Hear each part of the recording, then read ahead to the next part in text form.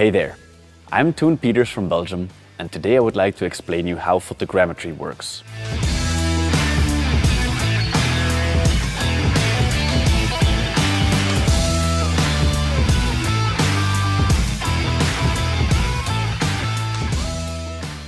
The basic definition of photogrammetry is using photographs to do measurements. In our case, we would like to know the exact 3D coordinates of reference points, which afterwards will be used to position a 3D scanner in space. We do this to enhance the accuracy for large parts, as we know the exact relationship between all reference points on a large scale. For taking the pictures, we can use an additional photogrammetry camera, or when using the T-Scan Hawk, we can use the integrated photogrammetry function. How does GOM-Inspect extract 3D coordinate information from 2D images?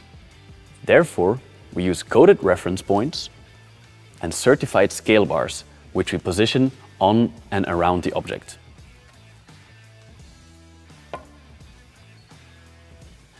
The coded reference points are used to orient the photogrammetry images.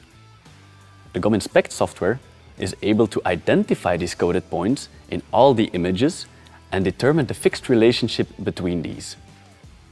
In addition to the coded reference points, we have certified scale bars.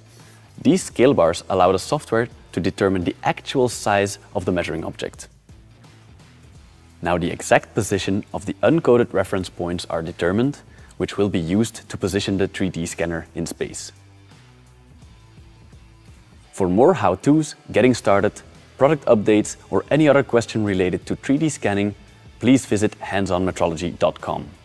You will find the link in the information section of this video. Thanks for watching.